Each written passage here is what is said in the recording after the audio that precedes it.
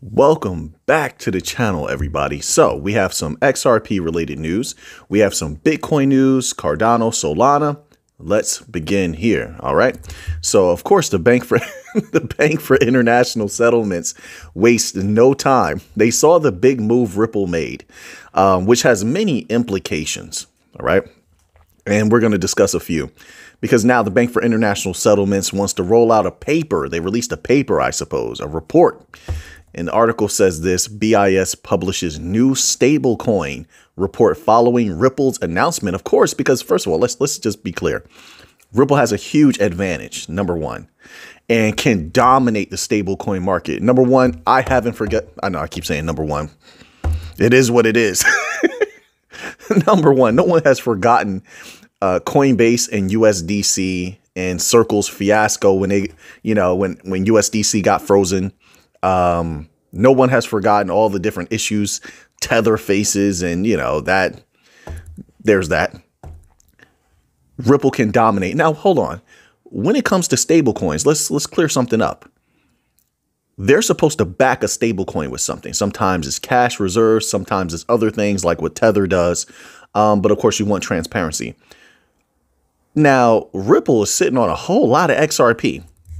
I asked this question, and they use XRP in any way that they want, just like anyone else, right? They can liquidate it for anything. Why wouldn't they back their USDC with the liquidity of XRP? Even if XRP was the last bastion of hope, if there was a threat of a depeg, even if it was something just to act as a cushion layer on the capital that they have, they could do that. They could back their stablecoin, whatever they're going to call it. I don't know what they're going to call it, but I'm just playing with ideas here. But they could back their stablecoin with the liquidity of XRP. They can liquidate XRP anytime they want, which means what? That they don't have the same problems other stablecoins have. And this is what BIS is alluding to, as far as problems with stablecoins. Oh, they can be depegged, as though the dollar isn't highly volatile, which it is highly volatile. You see the times when it's down, gold is up. Everything else is highly volatile with its rates going up and down, and then that's as far as if you're talking about T-bills or bonds, everything is super volatile right now, but they like to only highlight crypto. Just pay attention to that. But anyway, and they highlight crypto because they want to control crypto. They have to keep that pessimism out there. But anyway, yeah, I don't see them facing the same problems that other stablecoin issuers will face. And not only that, I see it, if they're looking at it the way I'm looking at it, it could bring a lot of extra utility to XRP. Not that XRP needs it, but sure, XRP can be used to maintain a stablecoin peg. So they would this is why I believe, and I could be wrong, this is why I believe Brad Garlinghouse himself said that it's just complementary to XRP. A stablecoin is complementary. Anything that they add is complementary to XRP and XRPL. Correct me if I'm wrong. The man doesn't have a stablecoin tattoo. He has an XRP tattoo. A stablecoin doesn't bring in the big money, but XRP can bring in the big money, right? It can skyrocket just like any other crypto can skyrocket. If it's played the right way, they know that. But anyway, I'm looking at it in that way. It says here, the paper mentions several risks that stablecoins pose to their holders, which include possible instances of depegging. I already went down that. Listen, first of all, they couldn't even, this was a while ago, I don't know what they do now, but they couldn't even look into what Tether actually had. They had to go by their word. So you're just telling me what you have. We can't actually see it. That was then. I don't know if they have clarity now. I'm not sure. USDC doesn't even matter because there was a bank run on USDC. When all those banks went down and certain things were happening, there was a bank run on USDC. They had to freeze it. So does it really matter if it depegs or not? If you have to take that measure, and I'll tell you what, I'll never trust USDC again. That's just the way that it is. Now, if there was something going on, some kind of financial catastrophe, and you really needed a secure stablecoin, once again, Ripple is already saying, hey, we're going to back this stablecoin with a lot of different things, right? A lot of different financial assets and instruments. Why would XRP not be in there? I just don't understand it. They're sitting on a lot of it. And then once again, that brings a new dimension to XRP. Actually, you can have that stablecoin flow right through an ocean of XRP to maintain liquidity. Like, I mean, there's a lot of possibilities. Maybe I'm thinking about it wrong. You can correct me if I'm wrong. Maybe you know better, right? But I'm just thinking about that, like on-demand liquidity. I don't think that only applies to just XRP transactions. I think you use that in a multitude of ways. I do, especially with wrapping things and certain measures of interoperability. I don't see why you couldn't ram certain things right through an ocean of XRP to maintain liquidity at all times. Sort of like what Flare does with what they call over collateralization, right? So they're making sure there's excessive amounts of value on the chain so that there's always enough liquidity. They call it over collateralization. I don't see why you couldn't do something like that here. They're the ones building it, right? Just make it completely compatible with on-demand liquidity or XRP-based systems where it can tap into that somehow. I don't have all the semantics, but I'm just thinking. But see, the way that Flare is going about that, if I'm to understand this correctly, this is why they have both Flare that you can stake and you can delegate, but you also have Songbird that you can stake and delegate. Now, what people don't talk about a lot, and once again, correct me if I'm wrong, Songbird adds to the liquidity of Flare network overall. So this lends to the over collateralization, right, aspect where there's always enough liquidity. I believe that's how it works. All right. It says standard setting bodies around the world are currently working on a regulatory framework that would address the rapid rise of stablecoins. What they want to do. Here's the thing. Have you not seen us dominating? They don't like it that Coinbase was out front with stablecoins, right? Tether was out front with stablecoins. Now Ripple. Wait, who's the legacy system actor here when it comes to stablecoins? Because they all seem to love stablecoins. They all seem to want stablecoins, but they're so far behind. They haven't been able to get out to the forefront with stablecoins. That's what they don't like, right? But it's a good sign to us because it shows we're dominating in every possible way. We dominate when it comes to interoperability. One, we dominate when it comes to global reach. They don't have global reach. FedNow does not have global reach. Swift does not have global reach. Most of the world doesn't even want to use their systems. Watch that members only video I released last night. Watch that video. I'm telling you, where we're heading, they only can move forward. The legacy system, that is, they only can move forward through us. It's just a matter of when, not if, right? They're limiting themselves. They're isolating themselves from the rest of the world. Who's going to use their system? Once again, watch that members only video I released. Watch what that person says. And then on top of that, later in this video, I have another article that's going to show you even further where things are going. This is big stuff, folks. The world is changing right before our eyes, and we're involved in it.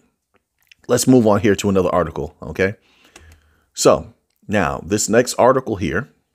Oh, we're getting to a little bit of Bitcoin news here. So this article is titled Analyst Unveils Colossal Bitcoin Price Target as Bitcoin Stays Close to $70,000 before the halving. I think we've covered a lot of aspects of the halving extensively here, but we're going to get to something in a moment that I really want to highlight. It says a widely followed crypto strategist thinks Bitcoin's current strength will push Bitcoin to a price level that exceeds people's expectations this cycle. Once again, I definitely think that is possible. This is coming from Michael Vanderpop. We've heard from him before. It says he tells people on X that Bitcoin managing to print a new all-time high above $73,000 before halving when miners' rewards are slashed in half is a solid signal of strength. Yes, but once again, I want to iterate. I expect tons of volatility to come before the halving, even though it's very near, and tons of volatility after. This is a money-making season. There's not going to be a lot of, unless it's institutions, retail is not going to do a lot of holding. Not at all. Expect rapid rises and rapid dips like what you've seen. Expect more of the same. The system, the market is telling you what's coming. It's showing you the pattern every day. It says, according to believe what you see sometimes. What your own eyes, your own ears are hearing and seeing. You are watching the charts. You are seeing what's going on. That's going to repeat. And as a matter of fact, if you're going to expect things to go higher, the rubber band goes equally both ways. The pendulum swings equally to the left as it does to the right. So if it's going to go up high, expect it to go low equally as dramatically, if that makes any sense, right? It says, according to the crypto trader, he sees Bitcoin generating more than 4x gains from current levels before witnessing the cycle top. If that's the case, that would be amazing because everything else will skyrocket also. And I definitely want that to happen. It says, quote, Bitcoin still facing crucial resistance. If this breaks, then we'll see a continuation towards new all-time highs. Bitcoin is $70,000 pre-halving, likely 300,000 this cycle. That's the most bullish prediction I've heard in the last 2 weeks. Almost all the other articles I've been seeing, I don't know what you've seen, what I've been seeing have come down to my levels. I'm telling you, I've been saying $100,000, right? Safe numbers, 80,000 to 85,000. Safe numbers. And it looks like it might blow past that. Given what I've seen, I think it could blow past that. But $100,000 is what I'm thinking. I've been saying that since the beginning of the year. And a lot of others have brought theirs down to $100,000. And you're going to see one here. I believe we have somebody that said 150. Was it yesterday? Or maybe I have that article today. Oh, no, it's today. It's the next article here. But it says likely $300,000 this cycle. I would love for it to go past $100,000. Let me make that really clear. I want it to go there.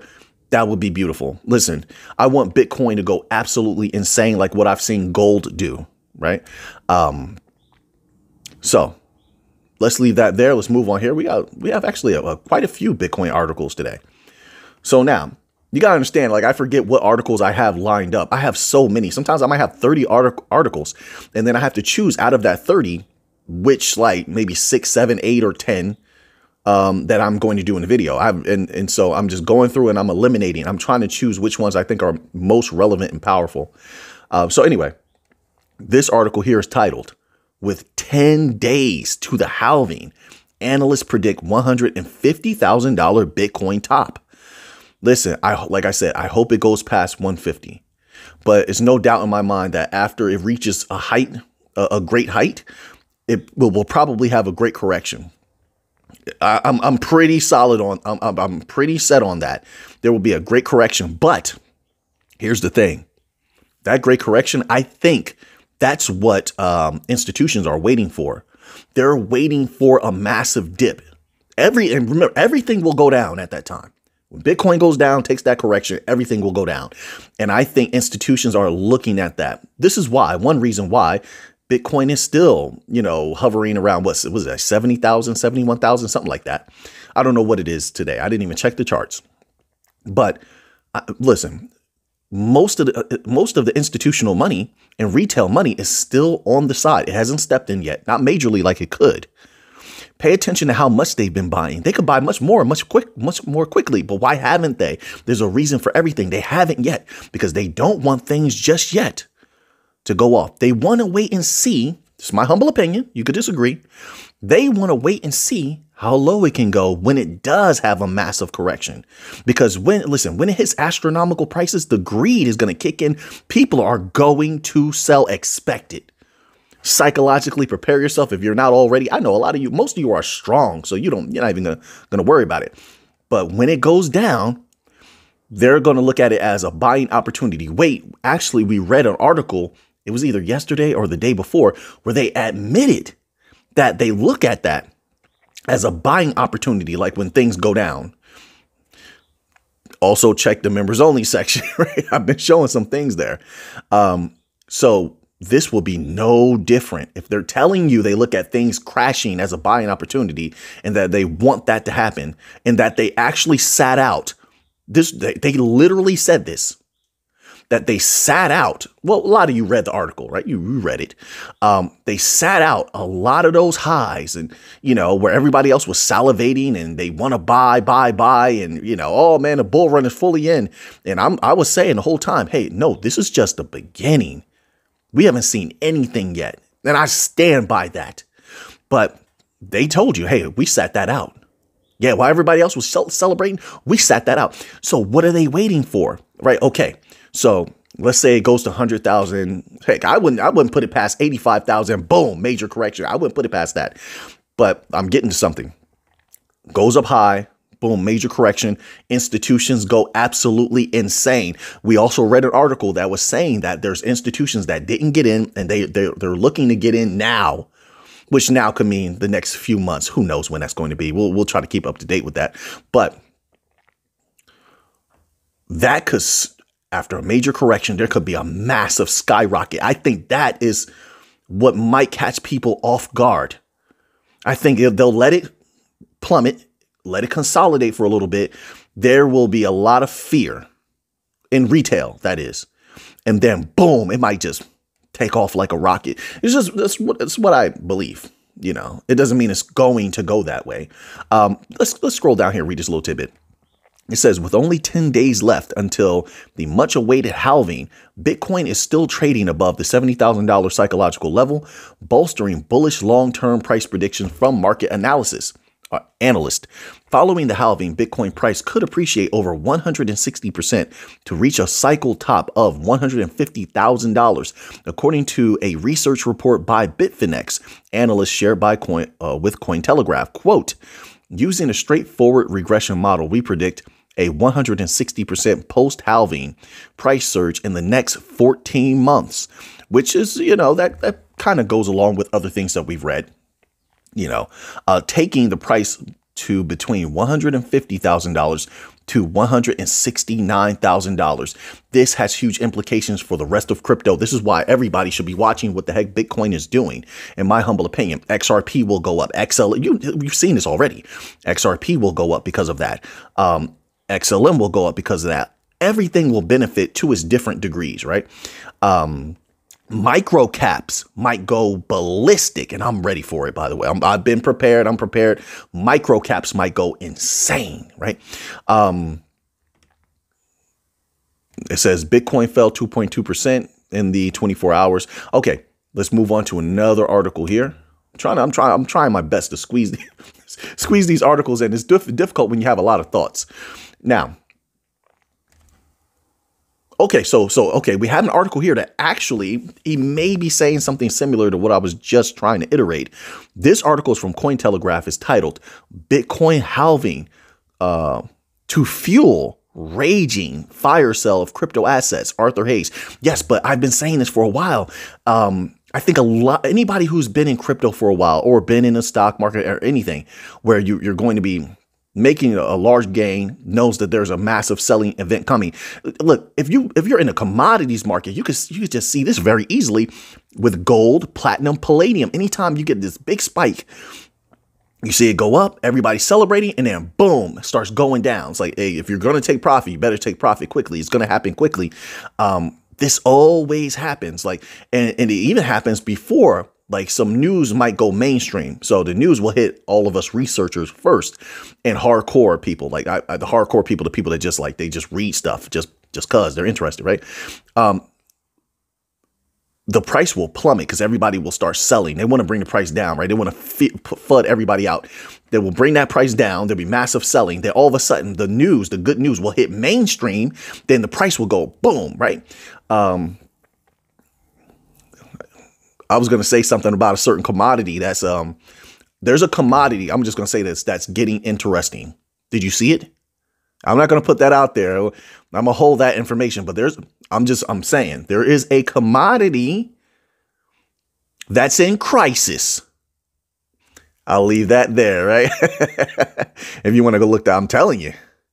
It says cryptocurrencies are headed for intense turbulence in the second half of April, spurred by the Bitcoin halving and a Fed, quote, bag of tricks, unquote, says BitMEX co-founder.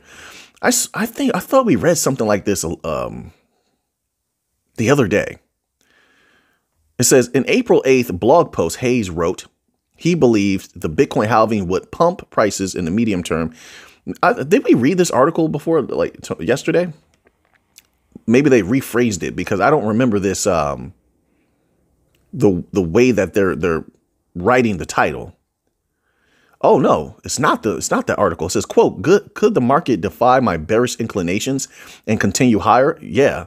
Well, he says an expletive I'm not going to read. He says, Quote, I'm perennially long on crypto. Why is this? I mean, everybody does their own thing, but I really don't need to read all your curse words. I really don't. This is just my way, you know, like, I don't know what you're trying to convey with that energy, like, to each his own, but you want us to read this. You want a lot of people to take in your knowledge. Anyway, this is Hayes noted the second half of April will be a, quote, precarious period for risky assets, unquote, as U.S. tax payments remove liquidity. The Fed starts quantitative tightening, decreasing the money supply. Right. And the Treasury's general account, basically the government's checking account, is yet to be used, Hayes wrote. The bank term funding program ended a few weeks ago, but no U.S. too big to fail banks have subsequently faced any real stress. What? My word. I have to respectfully disagree. Respectfully disagree. You see, I guess you're going by on the spot stress, but what is building? What is building as far as their commercial real estate problems that they're scrambling to resolve and they haven't been able to? You don't consider that stress? Okay. What about their unrealized losses? You don't consider that stress, that they're scrambling to try to resolve that? Okay. I mean, I don't know what to say to you. They've been having record amounts of deposit flight. Everybody's pulling their money out of banks. I even heard a person recently say in a video, they're stacking money in boxes in their house, even though that's very dangerous. That person definitely hasn't listened to the Notorious B.I.G. Kicking the door, waving the 4-4. All you heard was Papa, don't hit me no more. Yeah. I don't recommend keeping large amounts of cash in one's home unless you know, what you think all the guns is for, like, you know, unless you're ready to protect it. But anyway, massive deposit flight is what I'm saying. You don't think that's a problem, that they're losing customers to everything else? Everything. Hey, listen, there's a reason why gold and listen, it's not even gold from like AppMex or something. People are buying gold bars from Costco, silver from anywhere they can get it. You don't think that's a problem for the banks? That's not stress? I beg to differ. These are all facts. Anyone can look them up. But, you know, okay, so he's saying that he believes there could be a massive plummet in Bitcoin's price afterwards. Yes, I believe before the halving is possible, although it's 10 days away. We've seen the volatility. And then after, sure, 100%, there could be a massive sell-off. There's going to be massive profit taking. Matter of fact, I think that that's closer to being a reality. Although, once again, pendulum swings equally to the left as it does to the right. I think when it goes down, the institutions, no, retail has sold almost all that they can sell. We've even heard long-term holders of Bitcoin selling en masse. Right? Wallets waking up out of nowhere, selling, right? You read those articles? So institutions will look at it as this is another chance for us to dominate a little bit more and buy at a lower price. And then they will pump that to the moon like people couldn't even believe. This is still the beginning. Even after the halving, I still consider it the beginning. Because institutions haven't even begun to play. If you saw them really playing, Bitcoin price wouldn't be where it is now. Come on, we know this. It wouldn't be near where the old all-time high is. No, they're holding back for a reason. All right, so now let's move on here. So now, we got a little bit of Solana and Cardano news here. Right? Primarily Solana. I think he gets to Cardano at the end. But this is from the Daily Hodl and it's titled Crypto Analyst Details Contrarian Solana Play Amid Drop in Sol Sentiment. It's the same FUD that's been hitting everything. I believe it's a concerted effort. I believe they're driving prices down on things. I believe there's a lot of money behind the scenes that people are getting paid and they will take the money. I know how this game works. I've seen certain things. They will email the people and call them and reach out to them on Twitter and make them a deal and all this type of stuff. People have done worse for less. And Oh, I don't like this anymore. This crypto here is not good. I don't know about this crypto. And their viewers, their listeners, their readers will sell. And it will drive that price down for the institutions who want to buy them. Hey, I could be wrong. Maybe that's not happening. Maybe it's a beautiful world of sunshine and rainbows. It's not filled with sharks and wolves. But I'm just giving you my thoughts. So a lot of FUD has been thrown at projects that are 100%, I think, solid projects, bullish into the future. You even hear institutions bullish on them, like Quant. Quant continues to work with the Bank of England, continues to work with the Bank for International Settlements, and yet still you'll hear FUD on Quant. See, stuff like that. Things that make you go, Remember that from the 90s? So anyway, let's scroll down here. So this is a post or the thoughts of crypto analyst Ali Martinez. Martinez returns. Put some respect on the Martinez name. I'm telling you, Martinez's are tough. I'm telling you. I'm sorry. Every time I think about Martinez, I think about Mr. Martinez. You know, used to teach us Taekwondo. We used to learn everything in that studio. We learned Taekwondo. We learned some judo there, weapons training. But anyway, I just knew when you come in on that Saturday and you see Mr. Martinez, it's about to be sparring almost the whole time. Like, you know how you come in on some days ready to practice and you're going over certain forms and techniques and stuff. Not on a Saturday. You better not show up on that Saturday or Sunday. It's time to fight. I'm talking about for real. It's time to fight. Everybody there is tough. There's no weak people there. It don't matter who you pick. It's about to be a rumble. You gotta get that experience fighting live. You have to. So anyway, when I hear the name Martinez, some memories are coming back. Yeah, I can't remember this one guy's name. Me and this one guy, you know, just personally how I felt. I felt like I was the best. I know he felt like he was the best. You know, we were hard fighters, and it was about time to really start dominating tournaments. That's how we felt. And man, yeah, we were going to go at it. You know, we were going to go at it. Nothing to harm each other, but like, you know, how you get that little extra, like, yeah, I'm the dominant here. Yeah, I'm going to put it on you, boy. Like, you better get ready. I don't know if I'm conveying this correctly, but it's hard to describe when you're in that mind state. I don't know, you know, but anyway, those are the memories that come back whenever I hear the name Martinez. Don't worry. When you get older, you start to, everything that you hear, it triggers either a analytical thought or a memory. It unlocks a memory, right? Anyway, let's go here.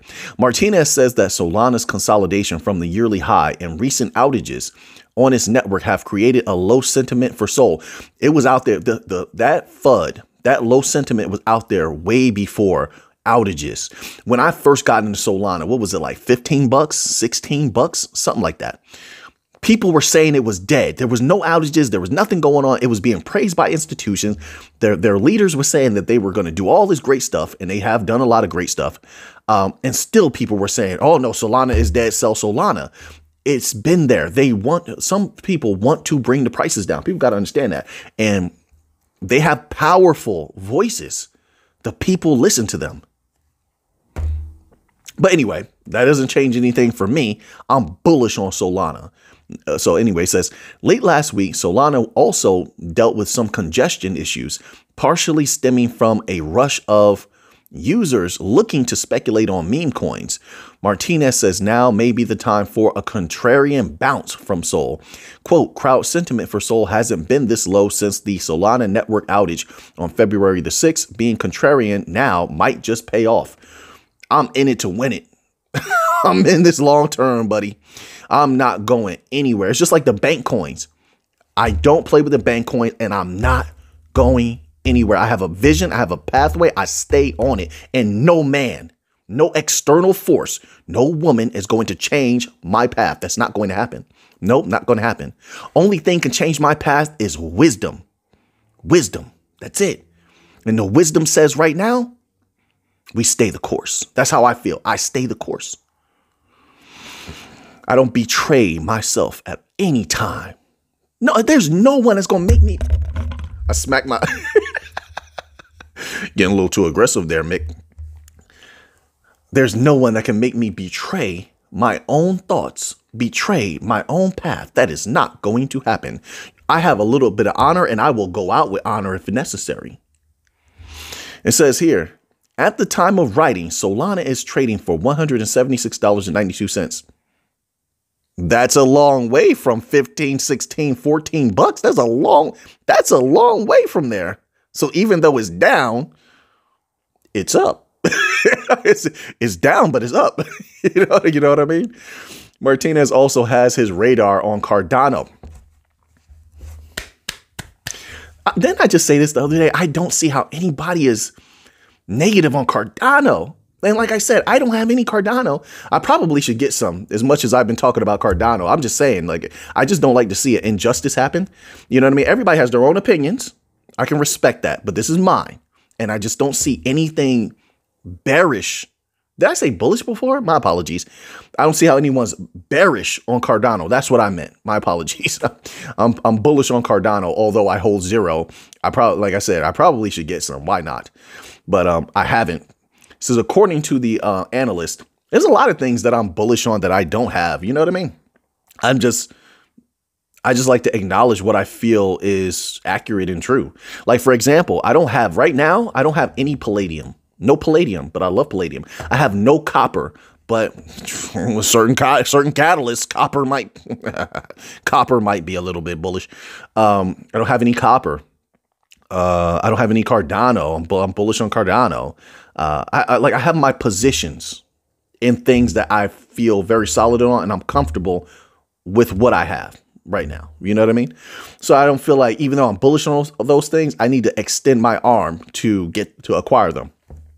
It says, quote, Cardano is experiencing a lull in whale activity, signaling potential for further ADA price consolidation or an impending drop.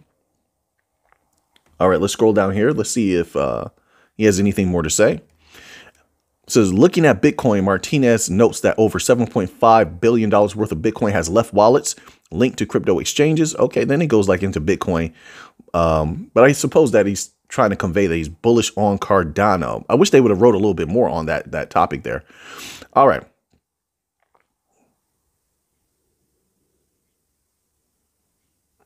Suggesting, well, sorry, I had to read that a little bit. So for those who are listening, they probably thought the video just cut off. My apologies, folks. This is real and on the spot. You know, this is a slowdown in ADA whale activity is currently suggesting that more consolidation or a potential correction may be on the horizon for the Ethereum rival. Cardano. Okay, so yeah, so listen.